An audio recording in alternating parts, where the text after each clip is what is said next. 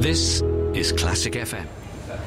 Hello and welcome to the Classic FM Rooftop with me, Jamie Crick, and joining me is Tim Storms, who today has been announced as the Guinness World Record holder for the lowest male voice. Is that right?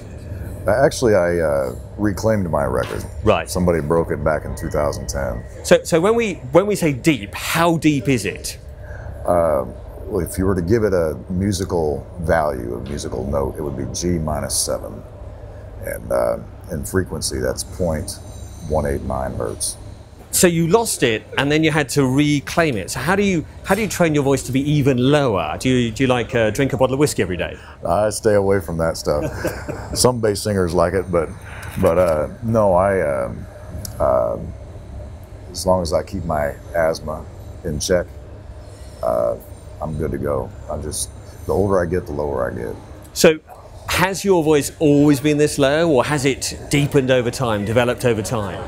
It's developed in a way, just because as a male gets older, their voice naturally gets lower. Mine a little bit more than normal. It was always low.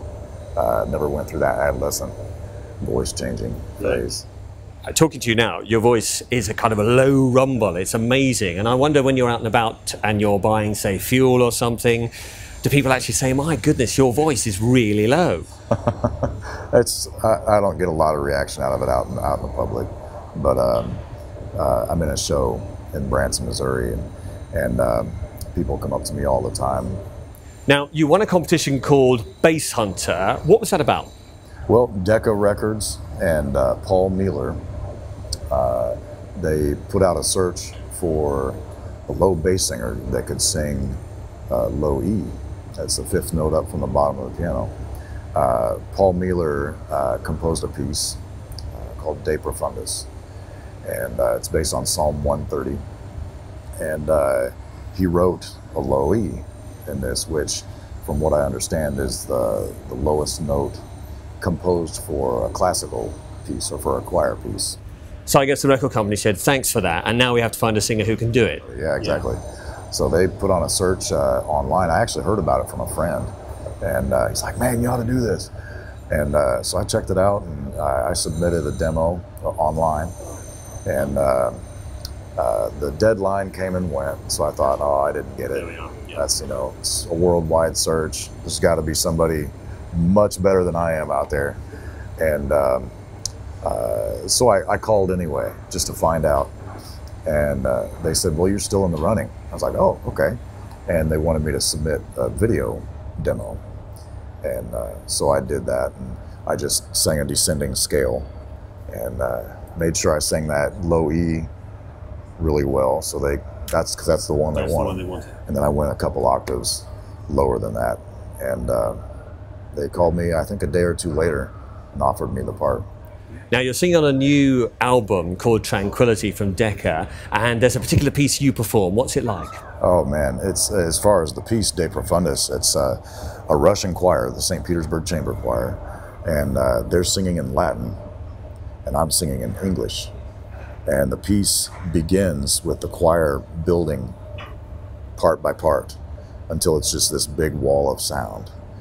In fact, when I first met them, I walked into their rehearsal room just as they were starting that piece, and I instantly got chills. Just beautiful, beautiful sound. And that's, you can say the same for the rest of the album. The rest of the album is, I only sing on one other song on the album, and the rest of the album is the St. Petersburg Chamber Choir, and man, they have some amazing pieces on that. It's just really good. So Tranquility is a good name for it. It is. It's very fitting. Yeah. This is the first time you've sung classical music. You've not always done that, but now would you do it again? Definitely. I would definitely do more classical. I've always had an appreciation for classical music, but I've never been an active listener. And then I heard the St. Petersburg Chamber Choir and got to sing with them, and it just completely changed the way I view it, the way I feel about it. Apart from singing, listening to your voice, are you ever tempted to appear on those voiceovers for films?